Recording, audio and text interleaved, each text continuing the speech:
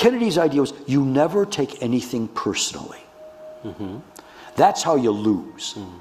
Kennedy never took anything personally when they assaulted him or insulted him, and he never took anything personally when he angrily, in political terms, angrily opposed Eastland, when Eastland said, the Judiciary Committee is where civil rights legislation goes to die.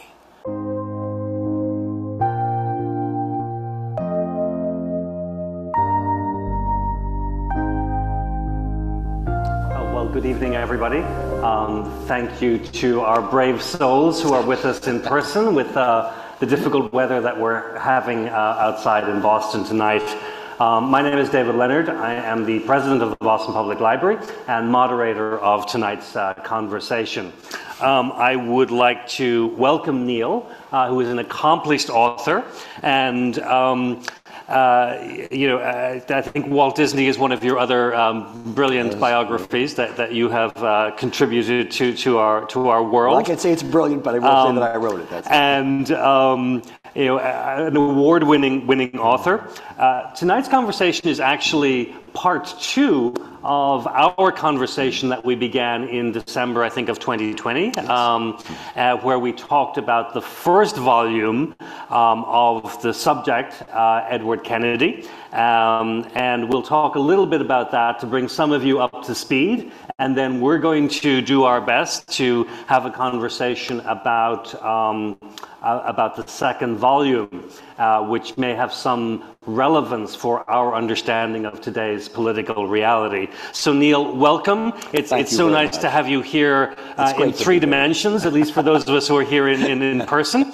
And I'm just going to ask you to maybe pick up what the break point between the 2 volumes, and then we'll proceed from there. Well, I'll give a spoiler alert, because at the end of Volume 1 ends with, and Volume 1 is called Edward Kennedy and the Liberal Hour. The main title, that's the subtitle, the main title is Catching the Wind. And of course it incorporates his brother's presidency, Lyndon Johnson's presidency, the Great Society, and the raft of liberal legislation that was passed in the wake of John Kennedy's death in 64 and 65. The Civil Rights Act, the Voting Rights Act of 65, Medicare.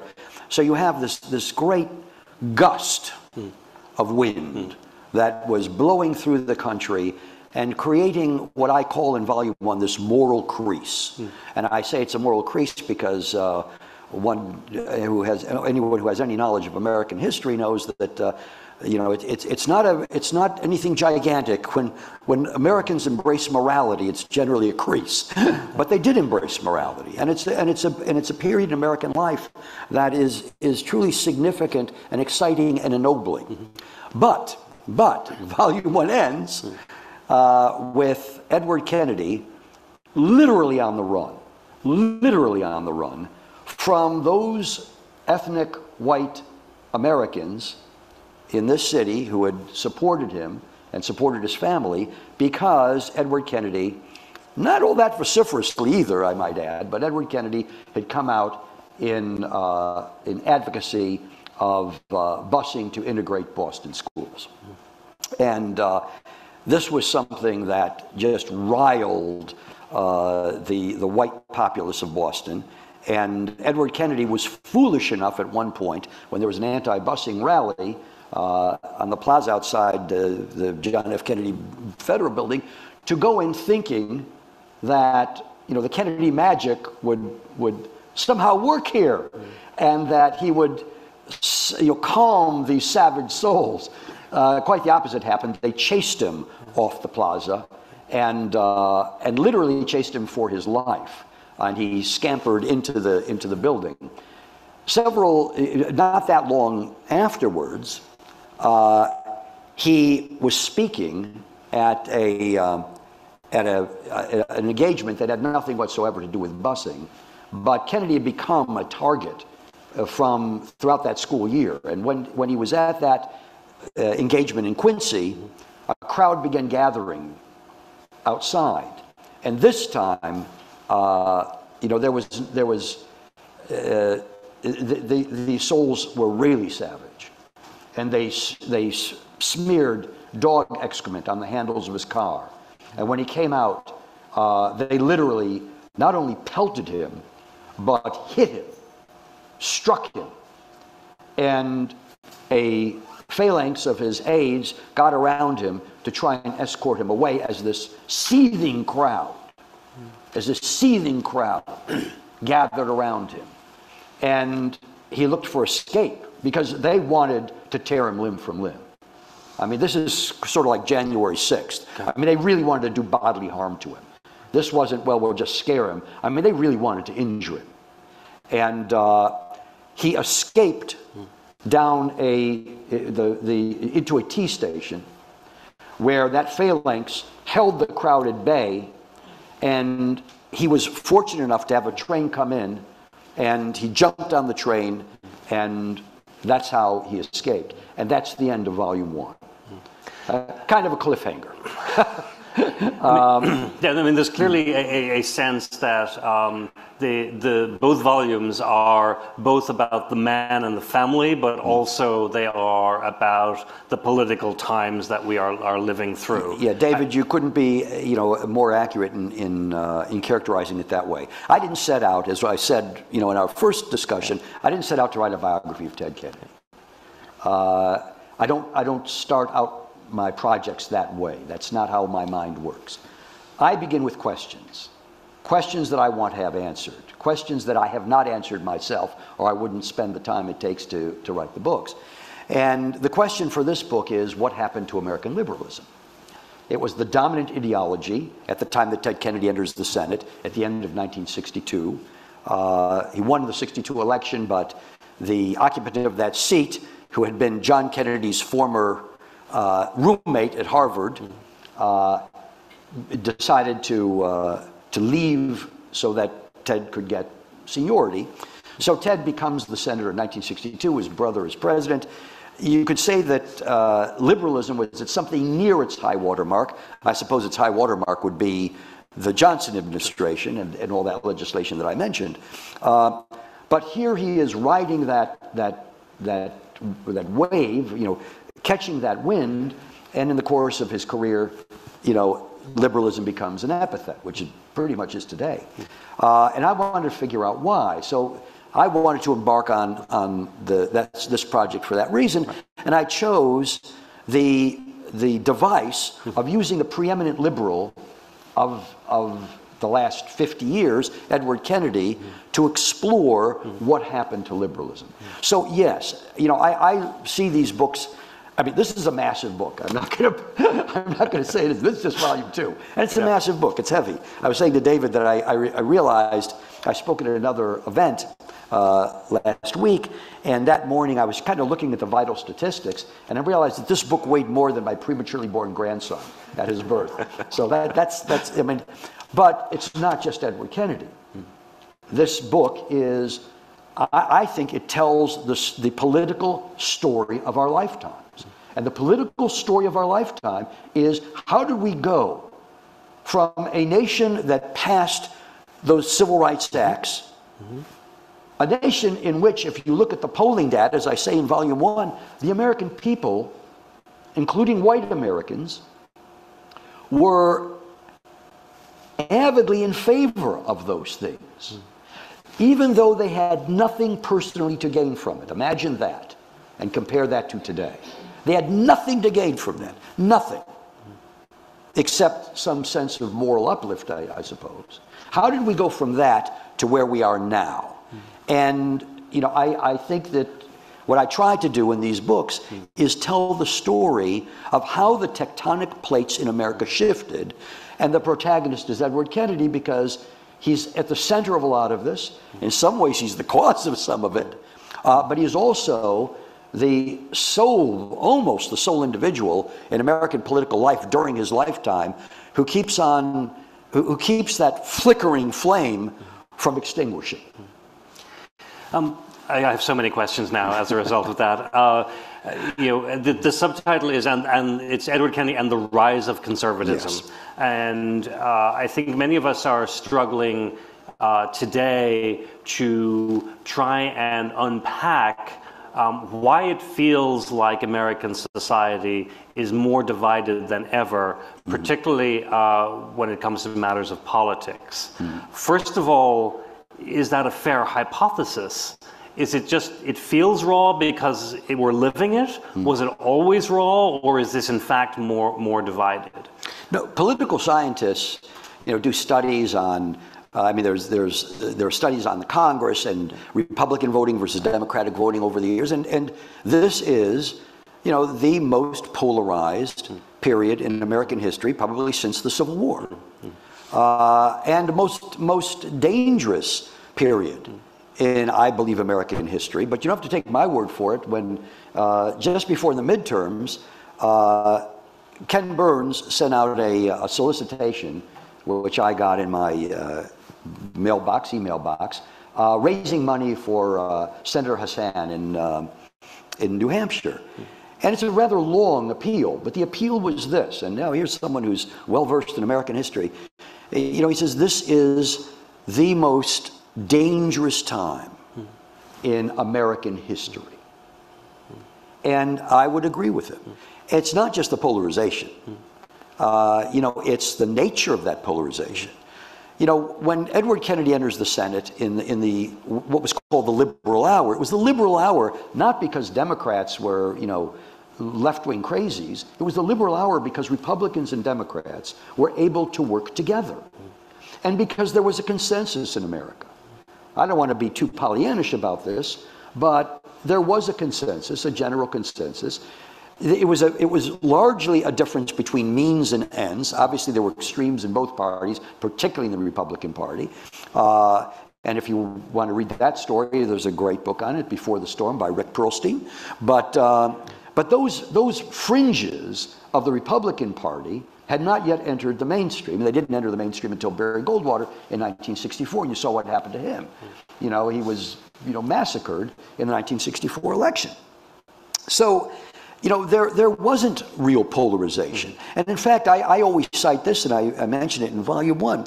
One of the most moving speeches during the 1964 Civil Rights Act debate, it's the penultimate speech, actually, if I'm not mistaken, was that delivered by the Senate minority leader, certainly no liberal, Everett Dirksen, rock-bound conservative, who gives a speech in which he says, for some ideas, the time has come. Well, the time has come for this. And it's one thing to hear Hubert Humphrey say that. It's another thing to hear Everett Dirksen say. So, yes, there was consensus. There was a sense of we disagree on the means, but we have a general sense of what we want in the ends. That's not true now. And now, people ask me, and we'll probably talk about this. Edward Kennedy was a guy who operated in a Republican Senate for a good deal of his career. There was certainly at different points, whether we're talking about Tip O'Neill, whether we're talking about Edward Kennedy, whether we're talking about a whole range of individuals who were pragmatically able to get things done, whether it's in the House or the Senate, because there was less. I'm just going to simplify it to less polarization. There was more of a middle. That simplification perhaps is accurate. Edward Kennedy, whenever Edward Kennedy would begin, after he'd introduced a piece of legislation, would begin the campaign to pass that legislation, all he cared about was results. And I would add this, when we talk about the impact that Edward Kennedy has had on American life, he submitted roughly, or sponsored roughly 2,500 pieces of legislation. Most senators, if they're lucky, if they pass one piece, and a good many of them don't sponsor any pieces. He sponsored those, was the main sponsor. He passed over 700 pieces of legislation. Many of them significant. But when he'd submit legislation, he'd sit down with his staff, and his first order to them was, find me a Republican. Right. It was always, find me a Republican to co-sponsor the bill so that we could get it through the Senate. Again, Joe Biden seemed to have that same attitude when he ran for president under the presidency, and learned very quickly that there are no Republicans. And I don't care how good Edward Kennedy was as a master of the Senate, and we may talk about the fact that I think he surpassed Lyndon Johnson as a master of the Senate. But if Edward Kennedy were in the Senate today, and he said to his staff, "Find a Republican," they'd laugh in his face. Are you kidding me? Find me a Republican. To do what? Well, we'll see in January how much of that plays out, or if the numbers are just a tad enough different to see a return to some level of compromise. Eternal optimism, I know, but let's go back to Ted Kennedy throughout this period personally. As we've talked about before, we find him both a flawed person, absolutely, but equally able to lead because of that. Yes. History will judge. Go ahead. It's interesting that you say that. I just want, because of that. Because of you that. say he was a flawed person, but was able to lead. Now we often think, well, you're flawed, but you're able to lead in spite of that. But I love the way, because that's how I frame it in the book. I believe that fallibility is a predicate for greatness. Right. Most people would not believe that, and this is one of the most fallible politicians that you will ever find in terms of his personal life. But I say that because I believe that an individual who is as fallible as Edward Kennedy was is someone who also, your fallibility can develop in many different ways, but one of the ways in which it can develop is the way it developed for Edward Kennedy. And it developed in terms of empathy. He understood his own weaknesses. In some ways, he sought his own weaknesses. I make that claim in both volumes, that this was a man who flagellated himself all the time. He never felt he was good enough. Now, you never think of the Kennedys in those terms, because for Joseph Kennedy, this was anathema. The Kennedys are always the best. There's never a second. This is like the Kennedy mantra. Kennedys never cry. Kennedys never finish second. And Ted did not live up to those expectations. But it's because even within his own family, that he was the least of the Kennedys, at least as far as the Kennedys were concerned, that he did develop this empathy. He could understand what it was like. So does it fall to him to carry on that legacy for that point of time? And does he choose that, or does he feel he has no choice? No, he chooses it. A lot of things in Ted Kennedy's life are forced upon him. There's no question about that. Even when he ran for the Senate, Joe Kennedy said there's a succession. I even have a chapter in Volume 1 called The Succession. Obviously, Joe Jr. was supposed to be the President of the United States. He's killed during World War II. Now John Kennedy, who had no political aspirations whatsoever, and actually, to be perfectly honest, had one of the worst political temperaments that one could possibly imagine. John Kennedy was a very diffident kind of guy. But now he has no choice, because it's the family legacy. Now you're going to be a politician, and you're going to run for president. And then, of course, when he dies, it falls to Robert Kennedy. And when Robert Kennedy dies, it falls to Ted. So yes, in a sense, it's forced upon him. But also, the thing is, the Kennedys are so tight. It's the Kennedys develop. It's the Kennedys against the world. That's how all of this kind of develops. It's the Kennedy family, Irish Catholics, always condescended to, always looked down upon. At least that's how they saw it. So it's they have to conquer. Right. The concept of the underdog from Martha's Vineyard is kind of a little of it's crazy. Right. but that's exactly. I tell a story in Volume 1. But this I think has reverberations throughout the entire Kennedy story. Rose is in a car where John and one of his Harvard friends, they're driving up from Harvard to Cape Cod. And Rose, now this is remember, this is one of the richest families in America. Joe Kennedy got his money out of the stock market right before the Great Depression. One of the richest families in America. And Rose turns to the friend who's a Protestant, and she says, "When are you Protestants ever going to accept us Catholics?" that sense of umbrage, runs through the Kennedy family. And it's one of the impulses for the Kennedys' embrace of the underdog, of the marginalized, of the voiceless and powerless, and all of that. But when John and Robert are gone, Ted, and he says this in a speech, a famous speech in Worcester, it's called the Fallen Standard speech. Ted, when Bobby dies, I mean, Ted is absolutely shattered, completely shattered. His whole life is gone. The Kennedys are all dependent on one another, and now he's the last surviving brother. And in Worcester, he gives a speech when he comes out of hiding, so to speak, and he gives a speech in that August, which is several months. Bobby dies in June, and he says, "Now I pick up the fallen standard." I mean, he makes a public declaration: "I will pick this up, and I will carry on my brother's project." But here's the interesting thing too, David, as I see it, is that we tend to read Jack and Bobby into Ted. That is, he becomes a greater figure because his brothers were so big, in political magnitude. But and we tend to read their liberalism into Ted. But Jack and Bobby were nowhere near as liberal as Ted became. And I think what happens is that now we read Ted back into them. And they become much more liberal in retrospect than particularly John. I mean, John was not a particularly liberal guy. I mean, he becomes this champion of universal health care for most of this period. And from 69 on. Right. And that's just one example, I think, of having, a greater and deep attunement to the actual progressive values that some of us might subscribe to. But I want to stay on this contrast of opposites between someone who has flaws. There's enough loss of life around them for that to be absolutely true.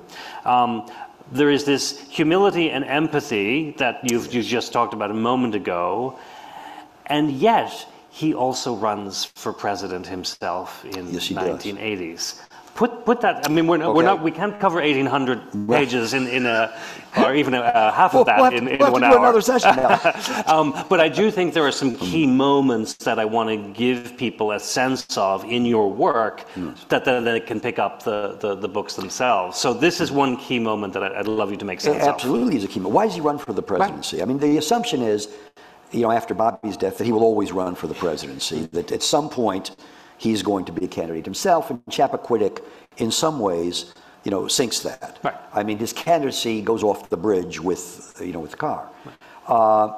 And indeed, that does, temper his presidential aspirations.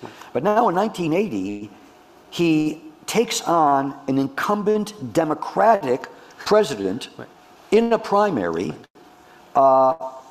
Now, some people attribute that, and one of them is Jimmy Carter, to just pure ambition.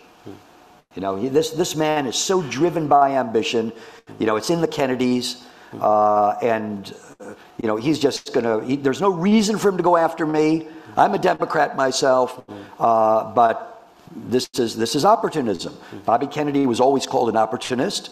Now Ted inherits that as he inherits many other things from his brothers. It's, I think, a terribly wrong characterization. And it shows, as happened in so many aspects of Carter's life, a complete misunderstanding of the political situation and of Ted Kennedy personally. Ted Kennedy runs against Jimmy Carter because he feels Ted has picked up this mantle. Ted is the leading liberal. I mean, everyone looks to Ted to keep the liberal engine moving. And Ted looks at Jimmy Carter, who has a Democratic House, a Democratic Senate. He's a Democrat, obviously. And Ted's assumption is, well, now finally, the Democratic project, which is the liberal project, is going to start moving. And instead, Jimmy Carter And one can make a case for Jimmy Carter. I'm not going to. That's a different book, right? That's a different story. Okay, right. There are books actually that make that case. I'm not going to make it here. I don't want to dump on Carter or support him or anything else. But Jimmy Carter becomes an austerity president. He becomes Republican light. His main goal as president is to shrink the deficit and to make sure that government doesn't oversell itself.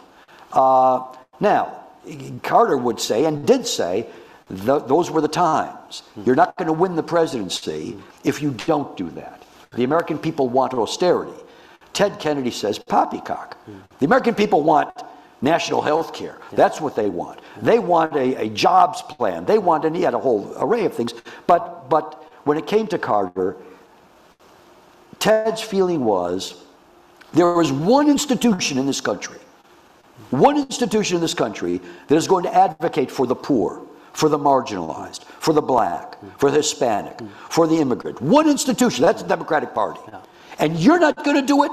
You're not going to do it, Jimmy Carter? I'm going to do it. The breaking point is health care. That's the breaking point. And this debate between the two of them goes on for years. Years. And what is the breaking point? The breaking point is Carter will not advocate for a national health care plan. And he finally does it, he's compelled to do it during the presidential campaign because UAW basically forces him to do it, United Auto Workers. And they say, if you're not going to advocate for health care, we're not going to advocate for you. And he does it also because Ted Kennedy, who did this with Richard Nixon as well. I mean, Ted Kennedy will push and push and push and compel his adversary to co-opt him. So finally Carter concedes, but Carter says, this is how we're going to do it. We'll have a healthcare plan that is phased in. We'll have phase 1, and then we'll have phase 2, and then we'll have phase 3, and we'll phase it in. And Kennedy says, man, you do not understand how the Senate works, which is true. No, there's no phase in. Unless you phase something in, you'll never get to 2. Right. You'll phase out 1. That's how the Senate works. As soon as the Republicans get any power, healthcare will be ended. You do it all at once, and you've got the clout to do it. Do it now. And when Carter refused to do that, Kennedy said, that's it. Now, there were they were temperamentally the most dissimilar people. Kennedy is gregarious and he's a backslapper, and Carter is the most sanctimonious, cold. I mean, he's ice cold. He's a killer. I mean, he's just a killer. I mean, so there were those things going. But basically, and you also, Ted Kennedy felt when Jimmy Carter gave his famous so-called Malay speech, Ted Kennedy watched that speech where he says, the trouble is the American people were feeling malaise, all this stuff. And Ted Kennedy watches that speech, and he says, this guy cannot be president of the United States. And he says this, he says, can you imagine my brothers giving a speech like this? You're all sick.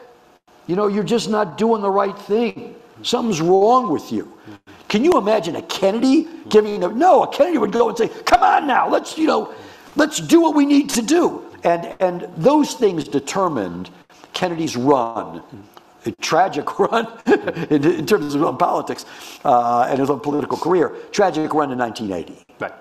I think one of his speeches from that period that I'm most familiar with is his concession speech. Is one of the best speeches he ever gave. One of the great speeches in American political history. Right. The concession speech that he gives, at the Democratic National Convention, which, is a speech that is so resounding that even the political commentators were saying, if they took the vote for the presidency now, for the nomination, Kennedy would beat Carter. That place went crazy because Carter gave the very kind of, Kennedy gave the very kind of speech that he had said his brothers would have given. A rousing speech. A speech that the dream shall never die. Right. Well, Carter was determined to put a stake in the heart of that dream. Let me ask you to pick maybe a Republican antagonist from this period, so that we can just get a sense of contrast That was Kennedy versus Carter. That's right. So either whether someone else in the Senate or one of the later presidents. The Reagan period was particularly problematic in many ways, especially given what would have been happening to the liberal, quote unquote, agenda during that time politically. There's one Ted Kennedy on the liberal scene, and there are a lot of antagonists because the conservative movement is going gangbusters. But in that period, I think it's unquestionable that Ronald Reagan is the main antagonist, and that is some ways. The story that this book tells is a story that I felt, and this is one of the reasons I wrote it, frankly, that I felt never had really been told. We always look at the Reagan period in terms of politics. We look at the Reagan period as it's another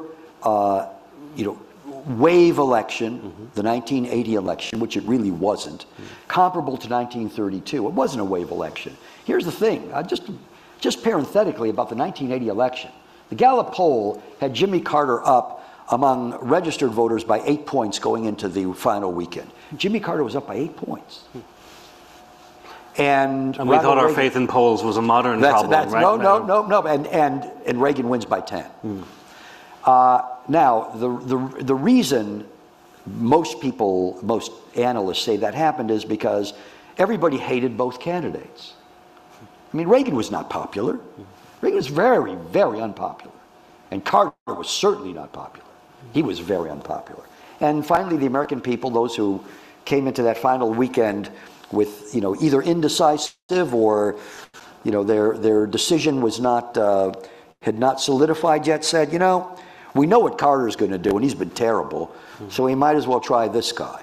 So this idea of Reagan being popular and Reagan having a wave election, all that stuff, that was not a wave election. If you look at the demographics there, actually if anyone created a new Republican majority, it was Richard Nixon. Richard Nixon he created Nixon Democrats long before there was anything like Reagan Democrats. But here's the thing about the story I say that I want to tell here is it's not political. And neither one of these books are fundamentally political in this sense. Ted Kennedy was morally driven. Ronald Reagan was morally driven. It's just a completely antithetical kind of morality. The story of what happened to liberalism has much more to do with morality than it does with politics. Because what I talk about in Volume 1, and I pick up again in Volume 2, is this, that the real question that liberals have to contend with is not why liberalism declined, but why it lasted as long as it did. Because liberalism is the programmatic liberalism is the result of the Great Depression and Franklin Roosevelt and programs that were designed to help the American people who desperately needed help. But now, after World War II, when the economy in America is largely flourishing, despite a couple of recessions along the way, Americans, whether they realize it or not, don't think that they need these kind of liberal programs. They assume that, they take Social Security for granted. Later, they'll take Medicare for granted. The famous line of that Americans, senior citizens do not believe in socialized medicine. They do not believe that government should have anything to do with their medicine and medical care. And then you ask them, do you believe in Medicare? Of course I believe in Medicare. Right. Government out of my Medicare, right? That's right. Yeah. Don't touch my Medicare. Yeah. So what happens is that when Americans no longer believe fundamentally in the programmatic liberalism, you have to ask, it keeps on going. That's not the end of liberalism. Liberalism has a much longer run. Right up through, one could say, Richard Nixon, because so much of what Richard Nixon does is a reaction to Ted Kennedy. Look at Richard Nixon's programs as president. He talked a awful conservative game, but he had OSHA, he had the Environmental Protection Agency. These are all the things that Richard Nixon did, because Richard Nixon was contending with liberal opposition. Yeah. So why did it last so long? My answer is that it lasted as long as it did because liberalism had something that conservatism did not have, and to this day, conservatives do not have it, which is moral authority. And so the project of conservatives was to destroy the moral authority of liberalism. And what that required is not a political, because politics comes and goes, and that, but the conservative ascendancy in America has been going on now for a long time. Arthur Schlesinger Jr. said that politics changes every 30 years. Well, it hasn't changed every 30 years now. And what Reagan did is he recalibrated American morality. We had a morality of compassion, tolerance, decency, general kindness. It was a kind of golden rule morality, and that fueled liberalism. It's the morality of liberalism. I mean, let's be honest about it. That's the morality of liberalism. Ronald Reagan and the conservatives knew that they had to post something in opposition at the same time that they were destroying that. And what they posed is a morality of self-reliance, of loyalty, hard work, honesty, a different kind of morality entirely, but one that is devoid of compassion. You're on your own. Government shouldn't exist at all, as far as the conservatives were, and today feel that it shouldn't even exist in any way, but it certainly shouldn't exist to help people. And I think this line of Mario Cuomo's, in my estimation, kind of summarizes it all. Reagan's main accomplishment was in making the denial of compassion respectable. Because that's modern conservatism. Modern conservatism is in making the denial of compassion respectable. And I'm not just speaking as some harebrained, democratic operative. I'm not. I'm a historian. But you can't read. You cannot go through the period that this book covers without asking yourself, okay, Kennedy proposes health care. Republicans almost uniformly oppose it. Why? Why wouldn't you want people who don't have health care, why would you want to deny them that? But one could go point by point. Kennedy proposes again and again and again raising the minimum wage. By how much? By quarters. Not by, $10 an hour, by quarters. Republicans uniformly oppose it. Oppose those extra quarters. Because the minimum wage is below the poverty line, Ted Kennedy says again and again and again. And again, I could go on. I'm sorry. So I want to come back to so there are two tropes there. There's an extreme right-wing trope and an extreme left-wing trope that I want to touch on in a second. Okay. But on the healthcare agenda component, there's a rather a tender section where you're discussing Ted Kennedy, Barack Obama interactions around passing of the torch around this. Yes. And it is true that the Obama administration got the Affordable Care Act passed. So was that a checking the box for Ted Kennedy, or does it still fall short of what he had hoped for? And how do we put that much together? First of all, Ted Kennedy was a pragmatist. Yeah. So though Ted Kennedy opposed Jimmy Carter on the phase-in, he opposed him on the phase-in not because he wasn't willing to accept a compromise, but because he thought this compromise will tank healthcare entirely. Ted Kennedy would always say, the perfect is the enemy of the good. 50% of a loaf is better than no loaf at all. Those were things he would say all the time. He was very much, you think of him as an ideologue, and he was not an ideologue. He was a very pragmatic kind of politician. I have one chapter called We Need the Results. That's a quote of his. We need the results. I don't care about all the other stuff. Give me results. That's why he passed 750 pieces of legislation. So when it comes to health care, no, he was willing to accept the compromises. But he wanted universal health care. That's the one thing. You know, there were all sorts of compromises in the mechanisms of it. But he wanted to make sure that the 15% of Americans who had no health care would get their health care. You know, it was interesting at the time, one of the greatest opponents of his during the Clinton healthcare plan was Pat Moynihan, who was at that time the chairman of the Finance Committee, and was you know, had a great responsibility in making certain that Clinton didn't get his healthcare plan passed. And basically Moynihan's idea was, it's 15%. The American people don't give a crap about the other 15%, so long as the 85% have theirs. They don't care. And Ted Kennedy's idea was, it's the 15% that need us, not the 85%. I represent the 15%. So yes, I mean, he checked that box. But remember, he also had to, in a way, he had to force Obama into that. Obama was waffling when he entered the presidency as to what he needed to tackle. Did he need to tackle the recession first and just pour everything into that? Or did he need to tackle health care, which would be the last best opportunity to do it? Ted Kennedy twisted his arm. But Ted Kennedy had a lot of chits to collect.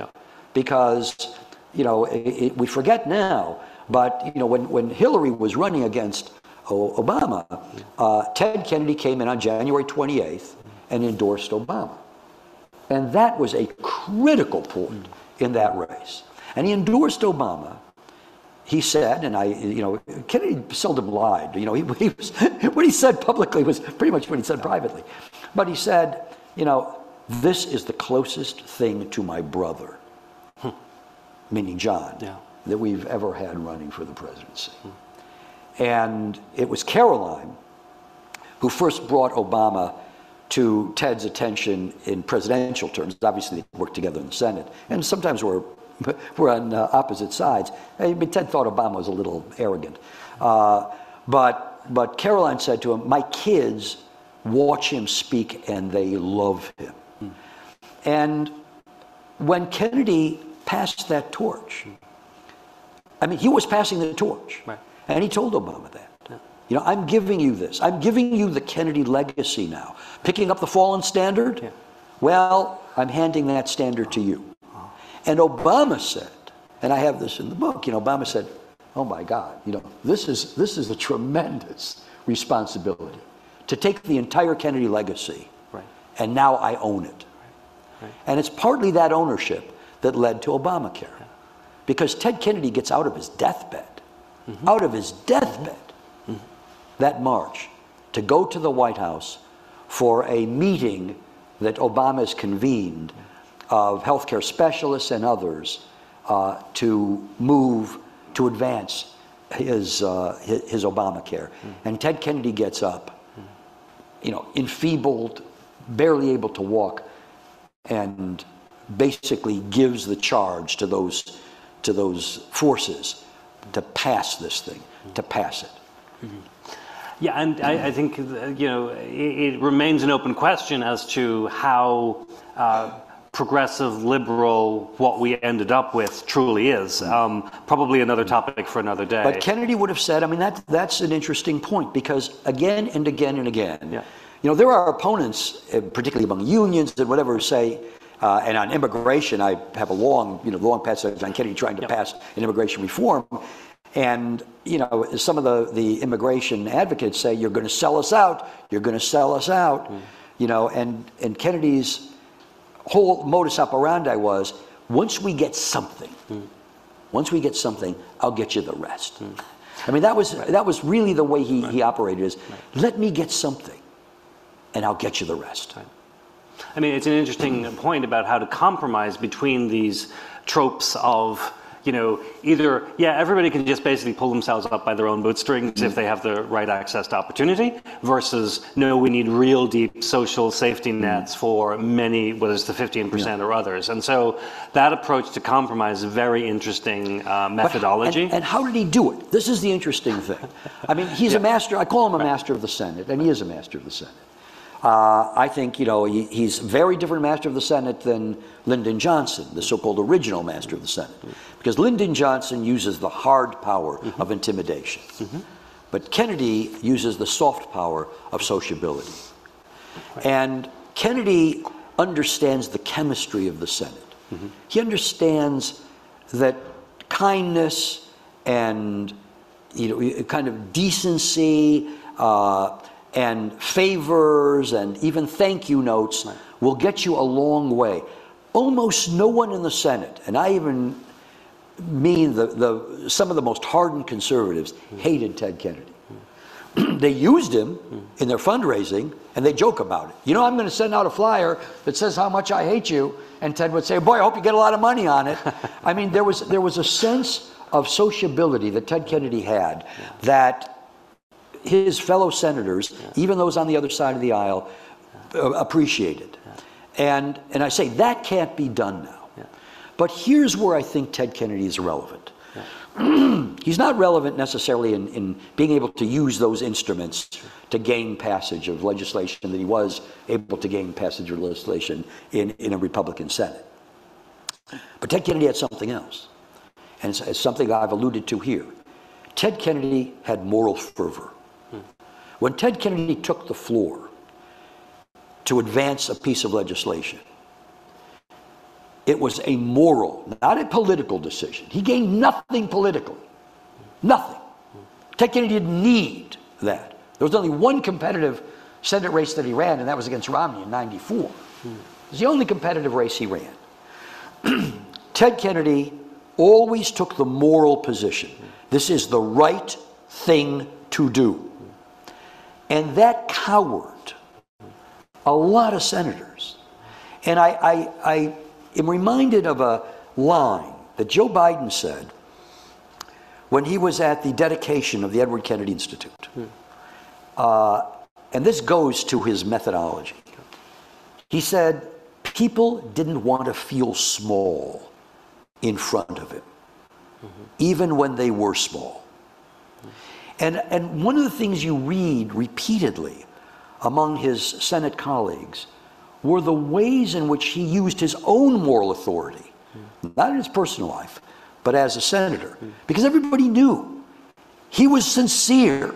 He didn't do this because the unions were going to back him or because he was going to get black votes or whatever. No, they knew that he did it because it was the right thing to do.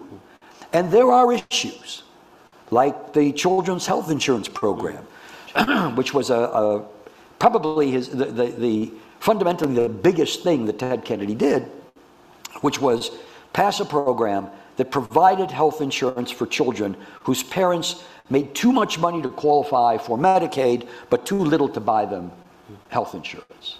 Ted Kennedy got that, and got millions of children into that program. How did he do it? There's a story behind that, which if we may get to it, because Orrin Hatch was his co-sponsor. You couldn't find a more conservative senator than Orrin Hatch. And Orrin Hatch was a co-sponsor on that bill. But one of the ways he did it is because it was the right thing to do. And we don't talk that language anymore. It's language that we don't use politically. We don't even use it morally. What's the right thing to do? Yeah, I mean, this topic of the interconnectivity between moral philosophy and political philosophy, which we have from the Greeks, is lost completely in this framing. And yet, losing it, we lose everything, in my estimation.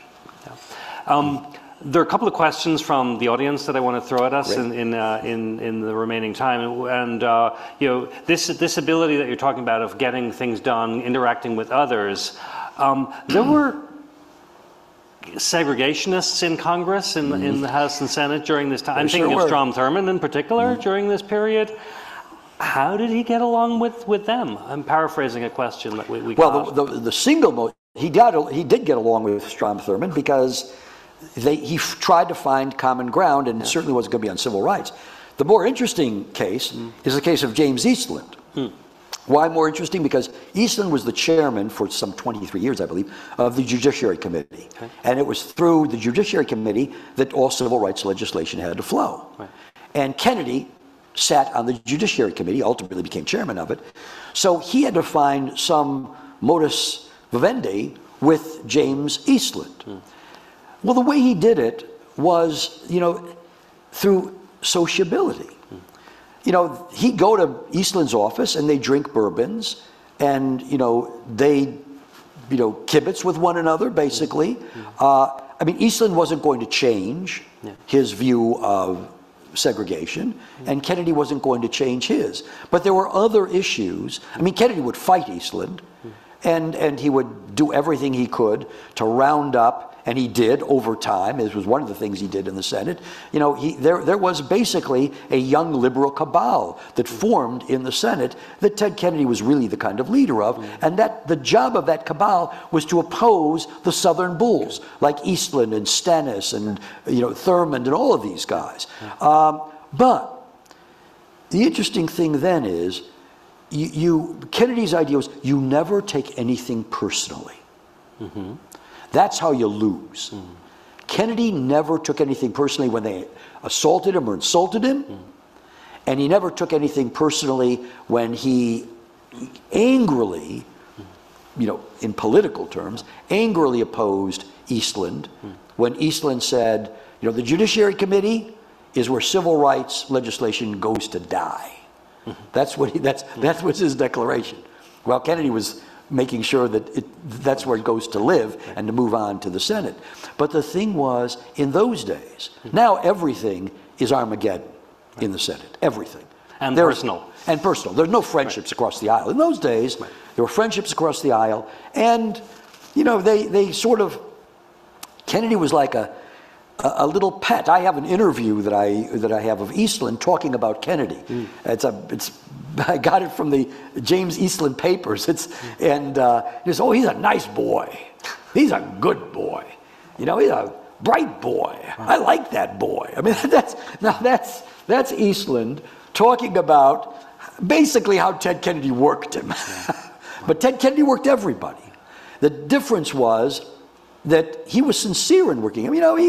I don't think he liked Eastland particularly, but certainly didn't like his politics. But, he was working him because he believed in the comity of the Senate. If there are a couple of questions from the audience, we can take those. We can also take them from online if we have one. Thank you so much. I'd love to hear you and Robert Caro debate who the true master of the Senate was, maybe then in the future. Just curious, healthcare comes up, and of course that was something that was so close to Senator Kennedy's heart. Did he ever express regret or wonder about what could have been had he accepted Nixon's proposal in '74 before Watergate, and saying like that Kennedy thought that after the midterms and with the Democratic administration, he'd be able to get a much better plan across than what Nixon ultimately offered, and of course history proves that incorrect. So curious if there's something that came up. Great question, and you're absolutely right. Although the only thing you're wrong on is that Kennedy didn't feel that after the midterms we would get a better deal. It was others, particularly the unions, who felt Nixon's dead now. Can you imagine the health care plan we're going to get? Kennedy's lifelong regret was not striking a deal with Nixon. Nixon was desperate because of Watergate. So what did Nixon do? He proposed a quite progressive health care plan. Kennedy simultaneously, Nixon was almost always reactive, and that health care plan, by the way, was a reaction to the health care plan that Kennedy had proposed. So simultaneously they were working on these health care plans, and as I point out in Volume 1, they were working together. Their staffs were working together on health care, on a health care plan.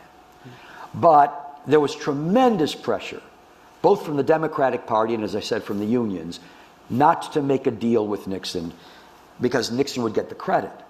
And that's exactly why Nixon was doing this. Nixon could have cared less about health care. He didn't give a damn. you know, what he wanted to do is get something that would keep him in office. Kennedy always said, I had this chance and I lost it. Basically, he caved to the unions. Although I have a story in the book where the union leaders come in to Kennedy to pressure him. And Kennedy says, so you think you're going to get a better health care plan when Nixon's out of office? And he takes out the congressional directory, and he goes down the list of senators and congressmen, and particularly chairmen, and he says, so-and-so, you think he's going to be voted out of office? No, he's staying in office. He's not going to vote for you. So-and-so, you think he's going to be voted out of office? No, you guys don't understand how this works. I'm going to tell you how it works. These guys are going to be in here. The same guys who are opposing this are going to oppose it then. You're not going to have any easier time of it. And they stormed out of his office. But you know, Kennedy understood the mechanisms.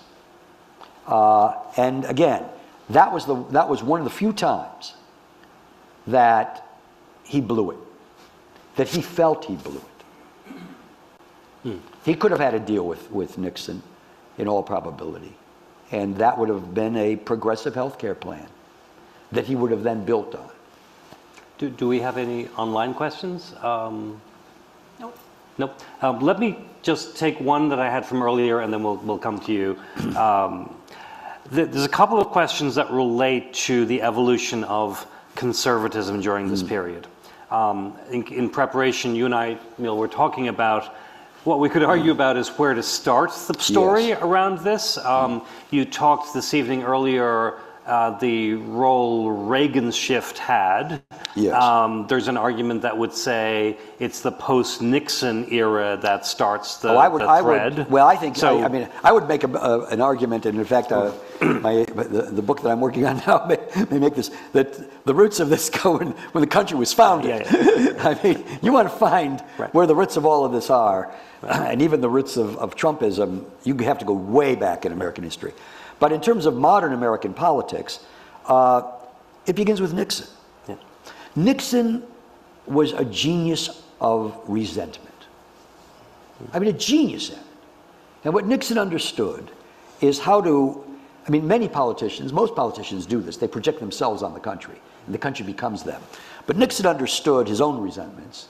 He felt that, he was always condescended to, always looked down upon. He didn't go to Harvard Law School. He had to go to Duke Law School. It was all that kind of stuff. He wasn't a Kennedy. He wasn't rich like the Kennedys. No, he's a poor kid. I mean, the resentments just seethed in him. They burned a hole in him. And he projected those resentments on Americans and said, Americans are all resentful too. And they resent liberalism. In this, he was right. It's like Trump. Trump understands all the negatives of the human soul. He doesn't understand any of the positives. But I have a chapter title in Volume 1, which is a line from Richard Nixon, sitting around with one of his cronies. And this pertaining to liberalism. And he's kind of smugly says, people don't want to be improved.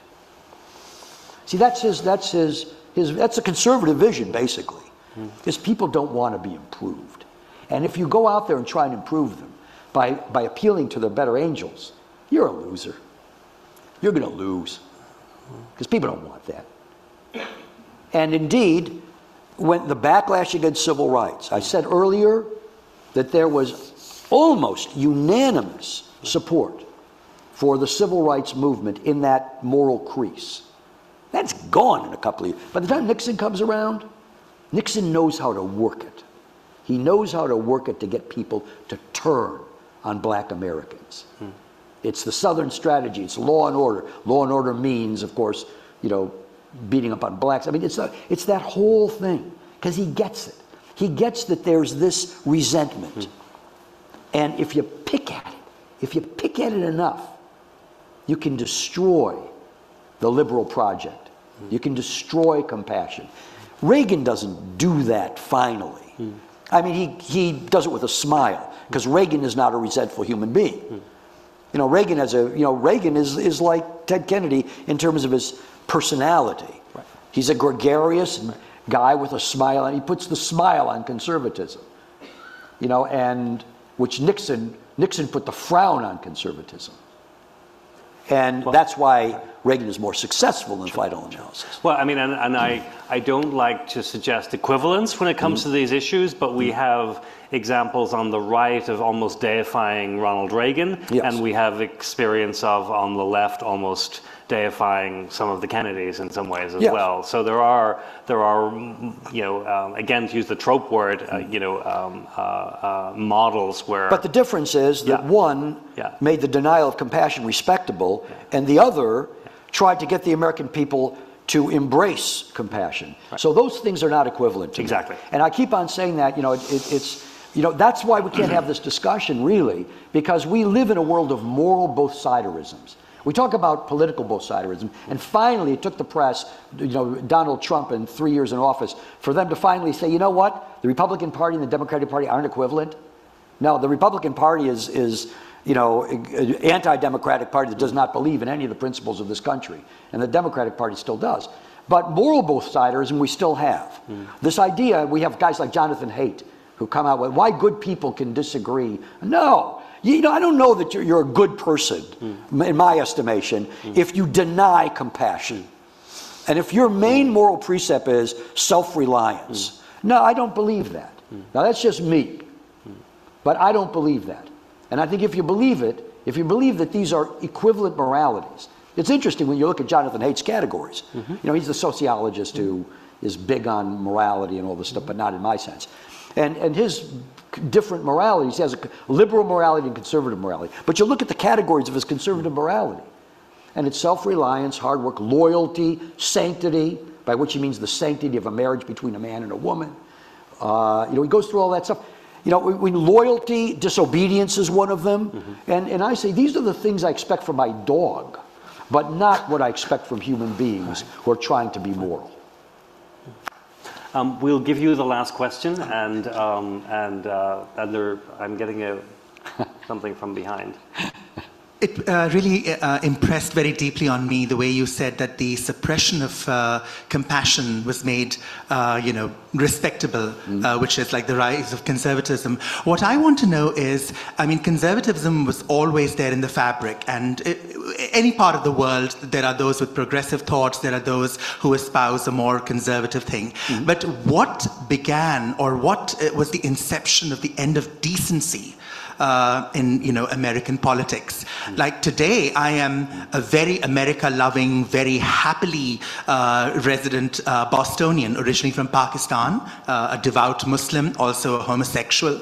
But I don't feel that I really belong to the whole of America anymore. And so this whole country has basically sequestered and become the Northeast for me, because, okay, Boston, Providence, New York, maybe even Montreal, Toronto, I feel comfortable in the, you know, like this Northeastern circuit. But I'm terrified to go to like Georgia, Texas, Tennessee. And this was never the case. I mean, this was always a country where, so like, you bring your diversity, you bring your other viewpoint. You know, if you read the founding fathers, they were like, you can stand on a pulpit and preach Mohammedanism in the same way that you can Christianity. And I just don't know where this turn happened, that today someone can stand up and say, you're not white, you're not Christian, you're not straight, you don't belong in this country, and I don't want you in my part. Well, this is part of the moral recalibration that I talk about. That happened, you know, it's been happening for, you know, the last 60 years, longer than that, but politically speaking, for roughly the last 60 years. And I think you're right. But, you know, there are many sources for this, but when Ronald Reagan, you know, comes to the presidency and forms an alliance with the evangelicals. Now, Reagan is totally a-religious. He's not a religious figure at all. I quoted in this volume, I quote Charles Colson, when he asks Reagan, you know, are you born again? And Colson says, Reagan looked at me as if I was from Mars. He had no concept of what that even meant. But Reagan understood, politically speaking, that the alliance with the evangelicals, who in the prior election had voted 2/3 for Jimmy Carter.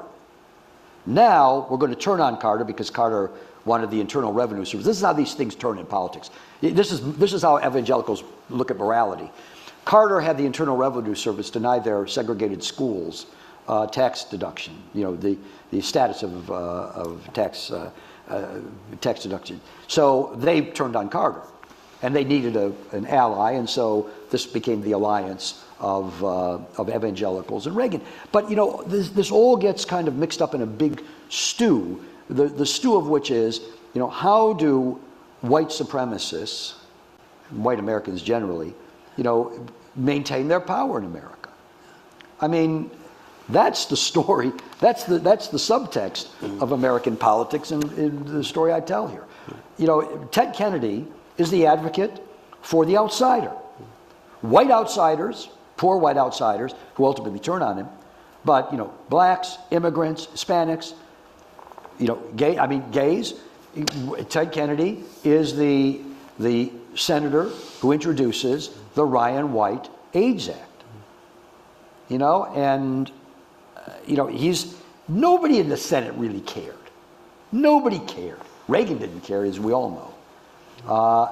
Ted Kennedy was taught to care because he had, you know, gay staffers, and they said, you know, you have to be the advocate. Nobody else is going to be the advocate, and he did. He became the advocate. Moral leadership again. It's moral Neal, leadership. if you'd indulge me, there was a question at the very back that I had missed because I can't exactly see the top line. So we will take that question. And, you know, actually, Neal, in response to that last interchange, there's writing in the book that I'd actually taken note of. You reference the fault lines that cracked open in the wake of the civil rights movement and Vietnam, that these were intentionally widened by Kennedy's Republican rivals to create a moral vision of America standing in direct opposition to once broadly shared commitments to racial justice and economic equality. So I think Yes. this thread is precisely what the book Yes, is about. Exactly. Let us take the question. My question is, why did you choose to title the book Against the Wind? Is that the question? Yeah, I want you to answer it. I've thought considerably about it, but I want you to answer it. Well, because Edward Kennedy, understanding that the country is turning rightward, gives a speech there was a time, actually there were two of these, there were mini Democratic conventions, midterm Democratic conventions. And in 1978, there was one in Memphis. And Kennedy is speaking there. And Kennedy gives a speech. Carter's guys, Califano, who's the HEW secretary, are there as well, and they're going to be debating health care. And Kennedy gives a speech. It's a speech that's very moving, very powerful, had the delegates on their feet. And in that, he says, again, addressing the whole conservatism, not only of Jimmy Carter, but of the nation generally, sometimes you have to sail against the wind. You know, it's not as if Ted Kennedy didn't understand the politics of what he was doing. The politics of what he was doing were very, very difficult. He stood alone. In the Reagan administration, Kennedy is in the wilderness because he knows he can't pass anything. There are even trying to form alliances. Kennedy passes almost nothing but one big piece of legislation. There's one thing Ronald Reagan doesn't have. He has sociability, people love him, you know, he's got all that stuff. He knows how to put the right bow on the package. He does all of that, but he doesn't have morality. And you know what Reagan hates? He hates the idea of South African sanctions. So what does Ted Kennedy do? Ted Kennedy embraces the role of being the leader of getting sanctions on South Africa. And not only has he embraced that role, but through his moral authority, he convinces enough Republicans to override Ronald Reagan's veto of South African sanctions. So he knows, you know, the wind is blowing, there's a gale wind blowing in his face for basically like the last, 30 years of his career. A gale wind blowing in his face. So he embraces the idea that he has to sail against the wind. But most politicians won't. Most politicians won't, because to sail against the wind means that you're going to lose an election. And Ted Kennedy wasn't going to lose an election, except, as I say, in 1994, when he thought he might lose, and he wound up not. But and as a sailor himself, an apt metaphor, that's exactly, for sure. well, that's why he uses the metaphor. I mean, everything, sailing metaphors are, there's a plethora of sailing metaphors in all of, because he sees the sea as one of the great metaphors of life. But also he sees the sea as understanding the scale of life, that politics are insignificant in the larger scheme of the world. Neal, thank you so much for, sharing asking. your second volume on the latter life of Edward Kennedy with us. I know there are more questions. Maybe people can pass them to you afterwards. I think regardless of our values, the phrase from the 1980 speech that was then used and reused in multiple formats. Right. The work goes on, the cause endures, the hope still lives, and the dream shall never die. Incredible words. Please join me in thanking Neal Gabler. Thank you. And thank you for joining us. Until next time, please be safe and be well. Thank you. Thank you.